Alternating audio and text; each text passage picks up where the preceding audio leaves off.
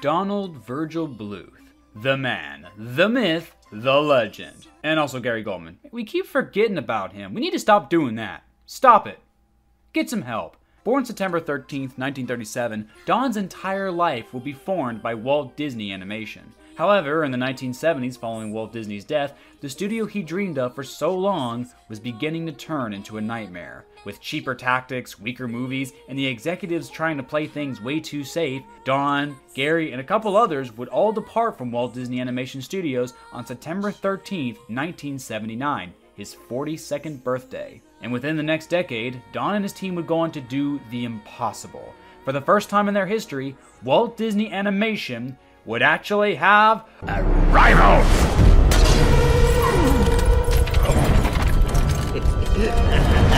Working with some of the biggest names in all of Hollywood, Don and his team would go on to make some of the greatest animated films ever put together. They also made some stank shit. Yeah, Don has one of the most flip-floppy careers of probably any animator. Not a studio like DreamWorks or Sony. No, one single person leading the charge. And also Gary Goldman. Yeah, he did stuff too, I guess. But his impact on animation cannot be denied. He was able to challenge the masters of animation at their own game with their own tricks. The student really did become the master in this case. But a mixture of greedy executives who didn't trust Don's visions alongside his own hubris would end up ruining a lot of his movies in the early 90s. Hell, even he won't defend his movies. He knows what he did. He's the one who got sued, filed for bankruptcy multiple times, and even had to mortgage his own house just to keep his movies afloat. And just when it seemed like he was going to make the comeback of all time in 2000, Fox fumbled that ball so hard. They fumbled the shit out of it. Yeah, I think this tweet from That Daffy Duck, great Twitter name by the way, sums it up perfectly. The Don Bluth fall-off should be studied in schools because I struggle to think of another animation director who dropped a 4-pack of ass like this one after the other. Damn shame. He's absolutely right. It's fascinating how this happened. But Don's impact overall still cannot be denied. He basically brought to the mainstream the idea that Disney can indeed be challenged. Some rivals would come and go, like Amblimation, but eventually another one of Disney's own would leave the studio to go and make his own. And say what you want about Katzenberg as a person, you can't deny DreamWorks made some banger films.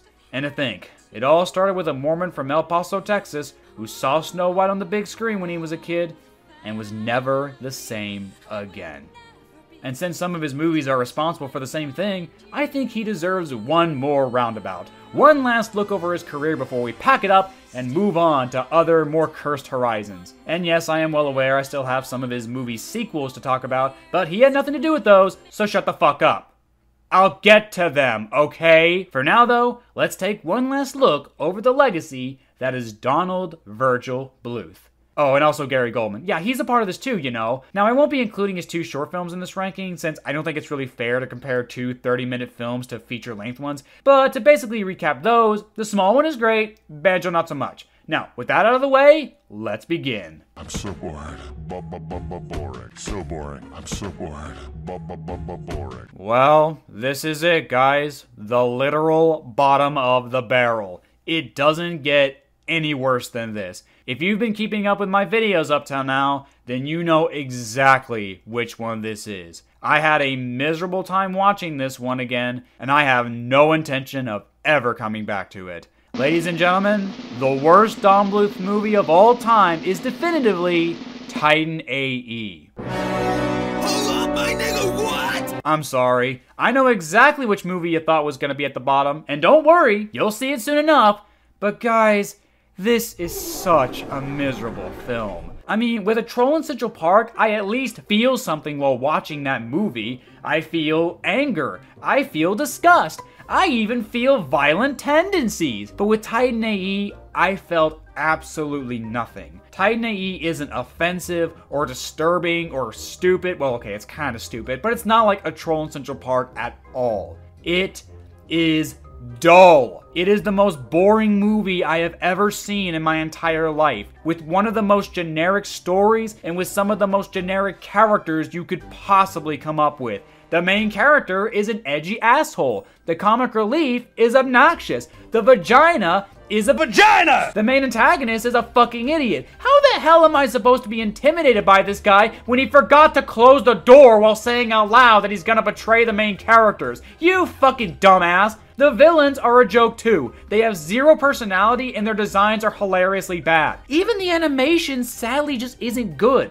Outside of a couple cool sequences like the opening where the earth blows up, the 2D and 3D do not mesh well at all. It's distracting. It looks almost unfinished at times, and the 3D environments have not aged well at all.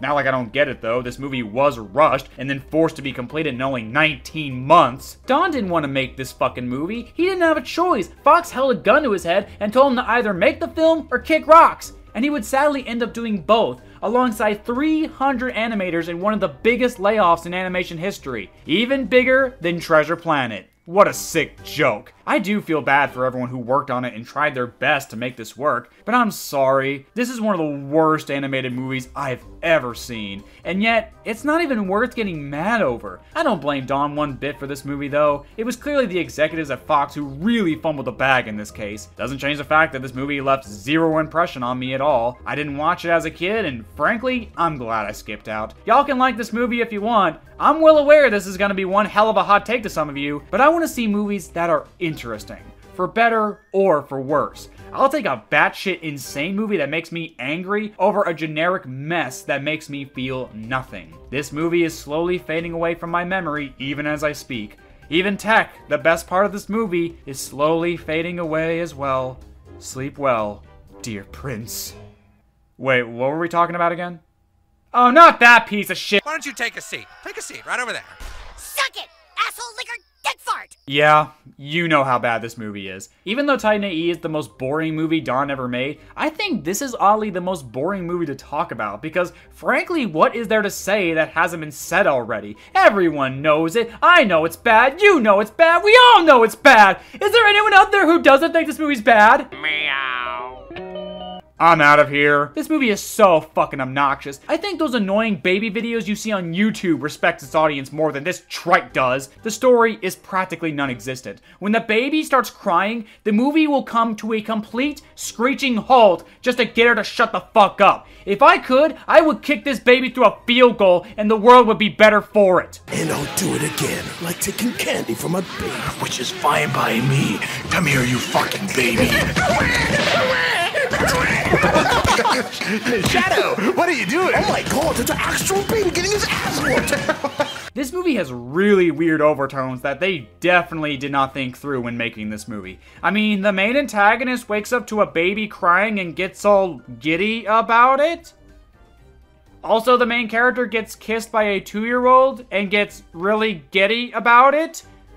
Don, do we need to have a talk? How about you have a seat over here? Okay, I don't think Don had any ill intentions when writing this. If anything, he's come out and disowned this movie for very good reasons. The only positives I can really say about this movie is the animation, one of the songs is tolerable, I guess, and the voice acting is actually pretty good. Dom DeLuise did not have to go this hard on such a god-awful character, but that's just how passionate he was as a voice actor, and I think that deserves credit. Honestly, what else is there to say? It's bad. You know it's bad. Even Don knows it's bad. I think it's best for us to just leave this troll down under the bridge to rot. For good. Baby starts beating him back. Oh my god, the baby's dragon rushing! That baby's doing strings! Chicken! Pet the chicken! Pet the chicken! You guys like Rock-A-Doodle? So yeah, that video kind of took off, and people were not happy about it. Which is fine, y'all can like whatever you want, but why are y'all booing me for? I'm right! Rock-A-Doodle is so fucking bad, you guys. Just such an obnoxious movie with a world that doesn't make any sense the more you think about it. The live action portions just feel so tagged on and unnecessary. Almost like it was trying to be like a certain other live-action animation hybrid movie that was very successful and made a lot of money. There are so many gaping plot holes in this movie. Like, how exactly did the sun come up in the beginning of the movie? The movie never explains this. Well, apparently there was an interview that Don took part in where he explains why the sun came up in the beginning. Apparently the sun had gotten so used to hearing Chanticleer singing that it just came up out of instinct. But when it didn't hear him, it went back down, which is A, really stupid, and B, not in the final picture, so it doesn't even matter. You see, these things have to actually be in the movie in order to take them into account. The director saying that was the intention is not the same thing as it actually being in the movie. The characters are all awful, just really annoying, not much character there. The one voiced by Mandark loves lasagna, and the one voiced by Baloo can't tie his shoes. Wow, what a great character. Edmund fucking sucks. He's such an annoying character, and his voice actor has one of the most obnoxious voices I've ever heard. He actually gives Adam Sandler's Whitey a run for its money. Oh, boo! You're making fun of a kid. Fuck that kid. If I could, I would kick this kid to a field goal, and the world would be better for it. If you're gonna be in a movie, you have to brace yourself for criticism, no matter how old you are. Deal with it. The Duke of Owls is like the only character that's somewhat passable. Like, you can tell Christopher Plummer had a fun time voicing him, even though he's just as childish as the rest of the movie is. I mean, one of the songs he has the lyrics, tweedledee, they're running out of batteries. Someone got paid to put this on a piece of paper somewhere. Twiddly-dee, twiddly-dee. Twiddly these nuts, dude! But hey, at least we actually hear that song. Almost every other song has a dumbass narrator over top of it explaining what the song should itself be explaining. How am I supposed to enjoy the songs, which some of them are actually pretty good, when there's someone talking over it? It's annoying and goes against everything that a musical is supposed to do. It's stupid. It's nonsensical. It's just bonkers. It's a dumb movie, and so many people who defended it only did so out of nostalgia connection for it, or because it's a kid's movie and doesn't have to try.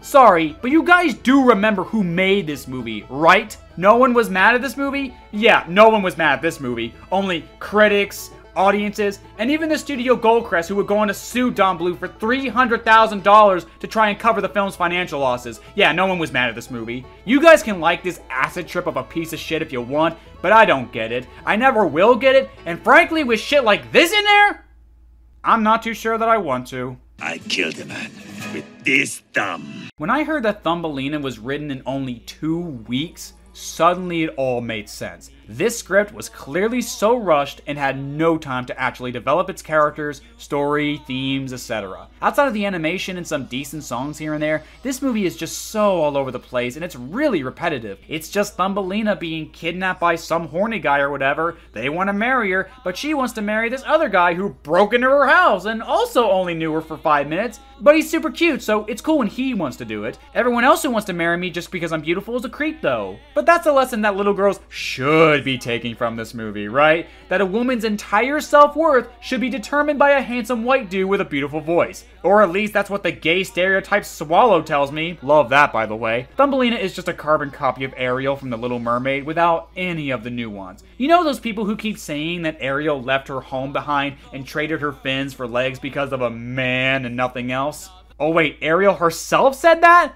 Jesus Christ, this movie's gonna be so bad. Well, Thumbelina is the Ariel that Ariel says Ariel is. Her whole entire character revolves around specifically finding love, and in the first 20 minutes, that's exactly what she finds. It's vapid, it's shallow, and just feels so old school, but not in a good way. By 1994, Disney had learned to recapture the magic of classic Disney, while at the same time evolving with the times to make them feel more modern. Thumbelina just feels like a relic from a bygone era. But again, it was only written in 2 weeks, which definitely explains why Mary the Mole was so fucking terrible. If there are ghosts, that means there's an afterlife. Heaven, hell. Am I going to hell? You know, I was really hoping that this time around, All Dogs Go to Heaven would finally click. After watching All Dogs Go to Heaven 2 and realizing how truly terrible this movie was, I thought to myself, maybe I was too hard on the first one. At least it's not the second one, right? So was it better this time around? No, it was actually a little worse. Sorry, but this movie is just such a tonal clusterfuck, and it really makes you wonder, who was this movie made for? In the same movie that has gambling, drinking, murder, and badass depictions of hell, you also have songs about sharing, like this is the fucking Teletubbies. Seriously, I'll never get over my hatred for that song. That song sounds like it belongs in a troll in Central Park. I'm not kidding. The songs are pretty forgettable. The story forgets it has an antagonist for like 30 minutes, which is really weird considering the entire story is about making the antagonist pay for what he did to the main character. So, where'd he go? The alligator scene is just a huge acid trip that has almost almost no bearing on the story whatsoever. Yeah, that's the biggest issue with this movie. The first 25 minutes of the film show great promise. It's a solid setup for Charlie's character arc and his relationship with Anne-Marie. But sadly, once she enters the film, the story gets easily distracted with shenanigans that have really nothing to do with Carface. The movie just forgets he exists altogether, and instead we get pointless filler scenes like that dumb sharing song and that alligator number. The movie just feels so aimless with its script, like it just has too much going on for its own good. It's not all bad though. Anne-Marie is a great character, boosted greatly by the performance of the late Judith Barzey. That scene where Itchy breaks down in tears about how Charlie turned his back on him is really well done and well delivered. The first 25 minutes, again, are pretty good, and that scene in hell, oh my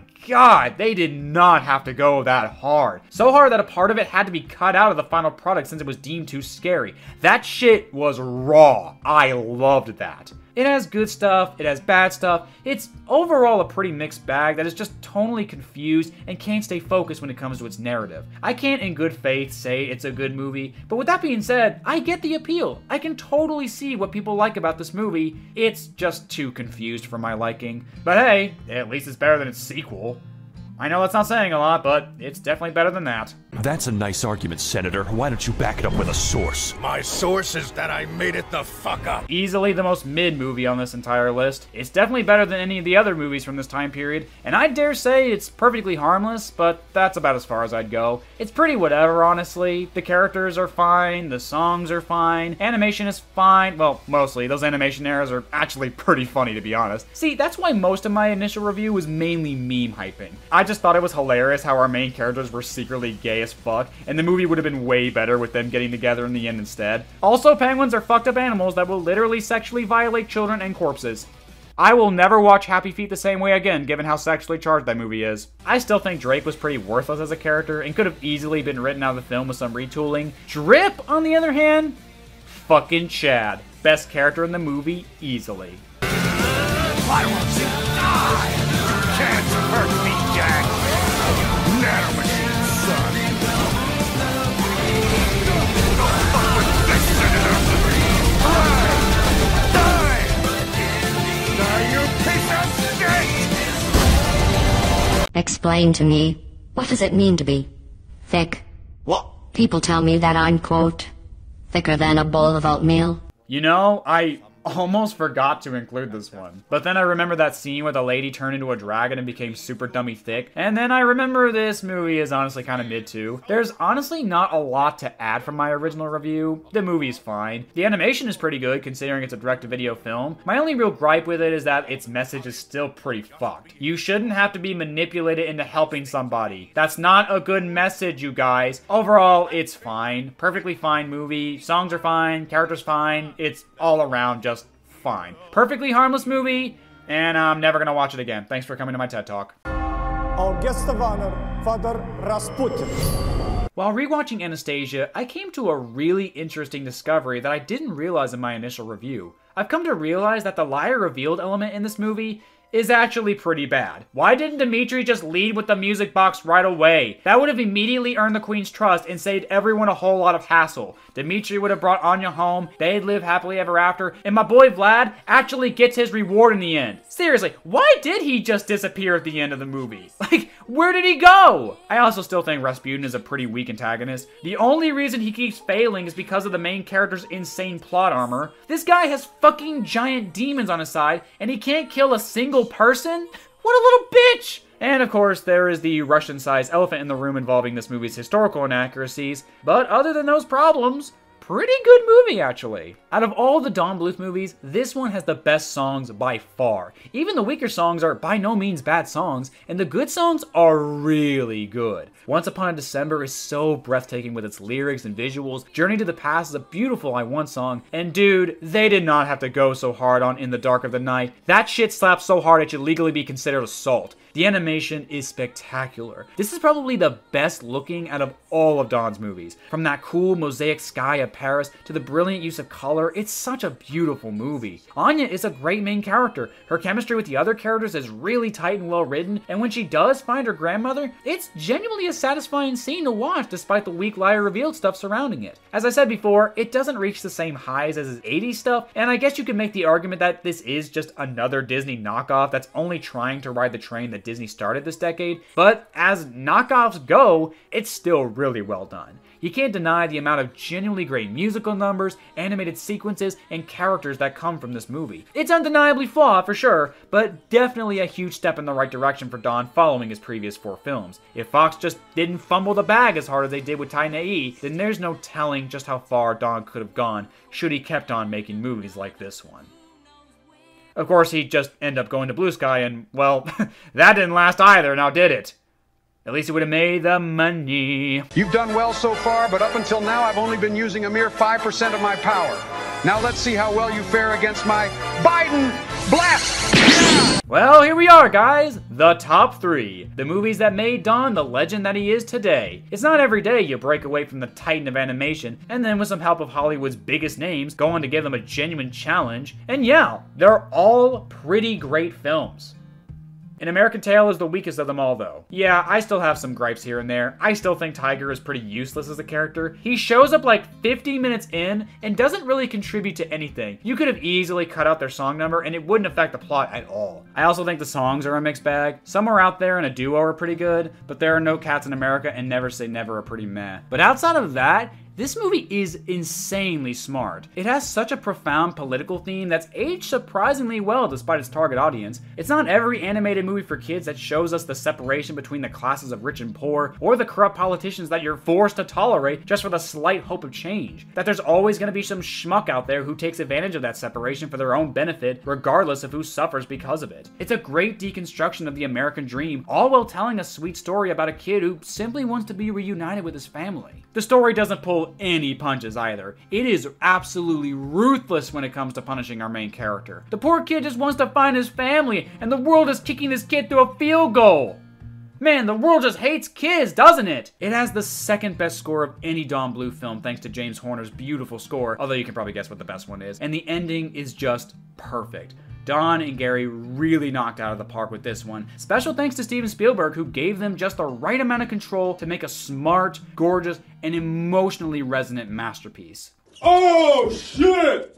Alright! While my childhood didn't miss out on Rock-A-Doodle or Titan AE, The Secret of NIMH is definitely a gem I missed out on. My video on this movie mainly focused on the negative things about it because I think most fans of Don Bluth know just how good it is already. And yeah, it's really freaking good. My problems are still valid though. I still hate Jeremy with all of my being, but fortunately he's not in the movie for that long. He has very little plot relevancy and you could have easily written him out of the final draft. I also still think Jenner had the potential to be a really smart, three-dimensional antagonist. Instead of just being an angry rat who swings his sword a lot and just wants to be boss, you could have really given him a different insight on how the rats should run things in their society. Maybe try to write him to where he doesn't see himself as the villain and that the change that's going on around him is only going to hurt the rats as a whole. Imagine how timeless a villain like that could be. A villain who fights against change simply because he doesn't agree with it and doesn't want to see other people's viewpoints. But no, he's just kind of a one-note jerk-off who wants to rule over the rats because, I get it, he's only supposed to represent the fear of change as opposed to being a product of that fear. But outside of those two things,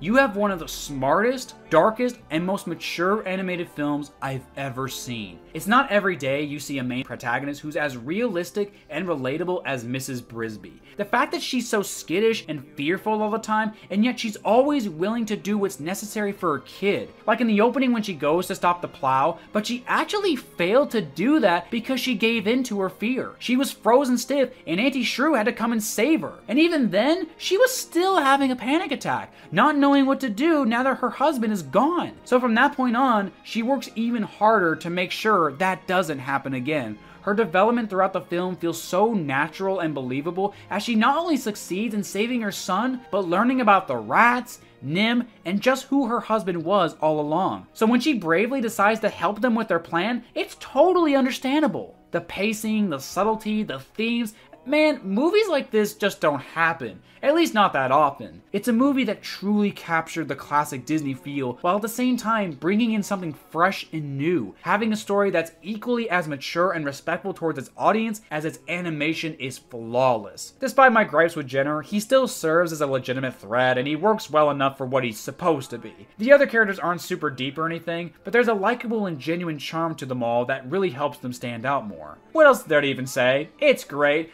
I know it's great. You know it's great. We all know it's great. Is there anyone out there who doesn't think this movie's great?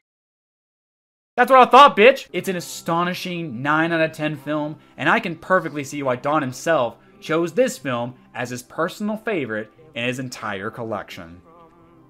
But I'm not Don Bluth, am I? There's only one movie left, and if you follow me long enough, you knew what it was from the beginning. Don't lose your way with each passing day. Yeah, it's pretty much perfect.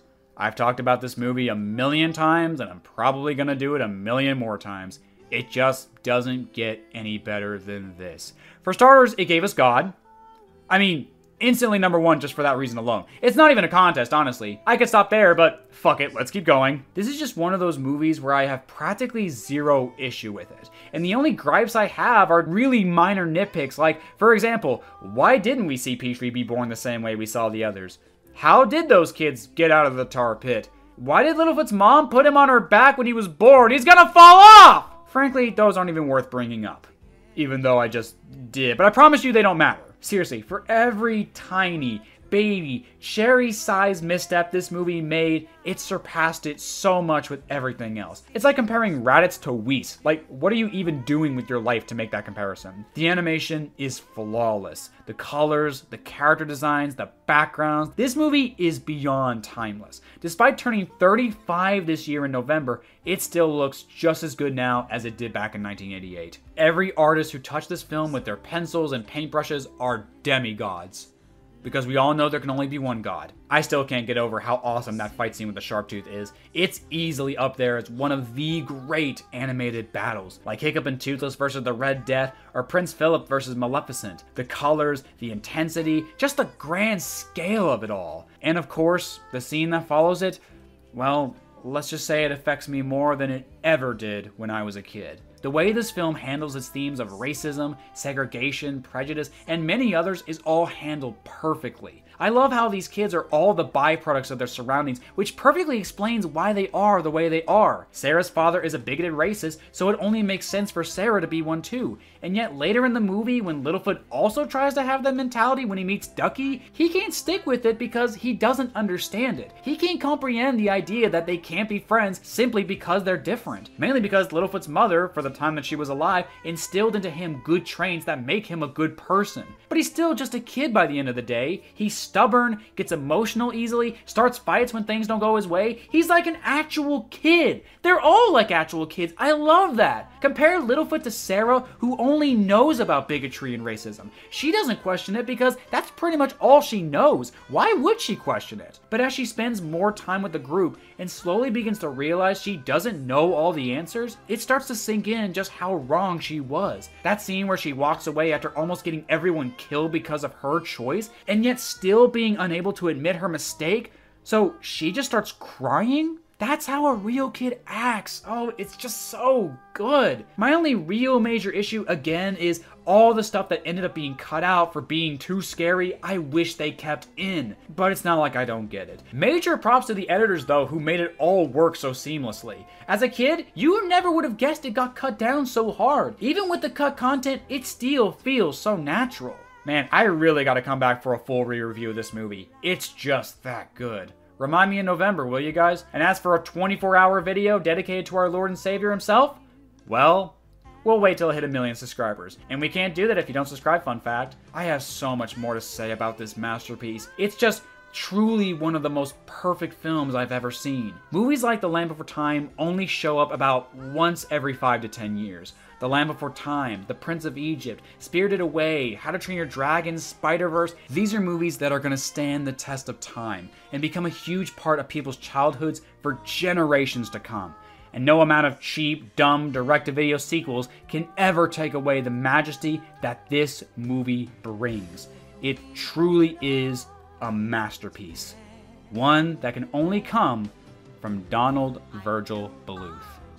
But I bet you already knew that. His career is definitely one of the more interesting ones. Like, how do you go from making genre-defining classics to pure, utter shit all within the span of a decade. It's crazy. Was it the influence of people like Steven Spielberg and George Lucas that helped make those movies as good as they are? Or was it the executives who constantly kept making demand after demand of Don and his team to make compromises that destroyed the final product? Or maybe those great movies were all flukes and Don was just never a good filmmaker to begin with?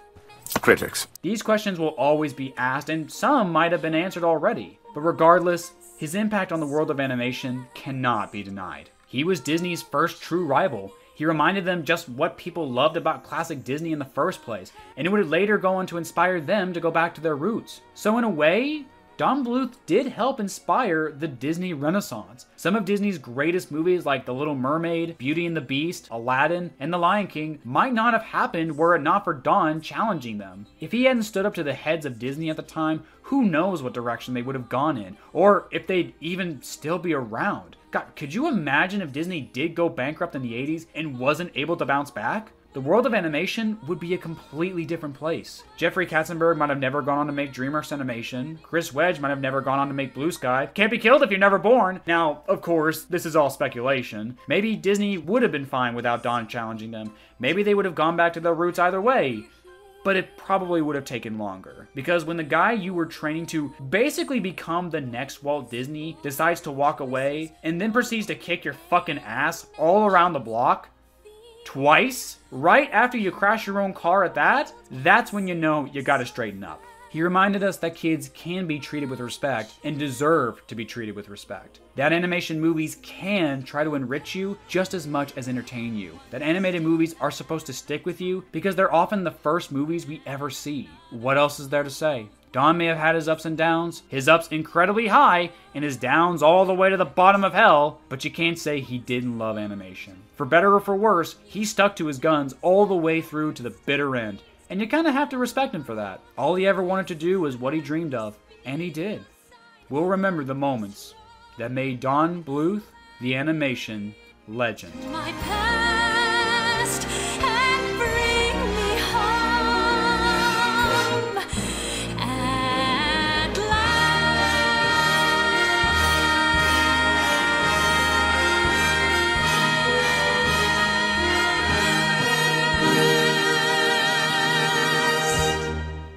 Oh, and Gary, of course, too. They're the dynamic duo! We can't forget him! Remember Gary, too, you guys!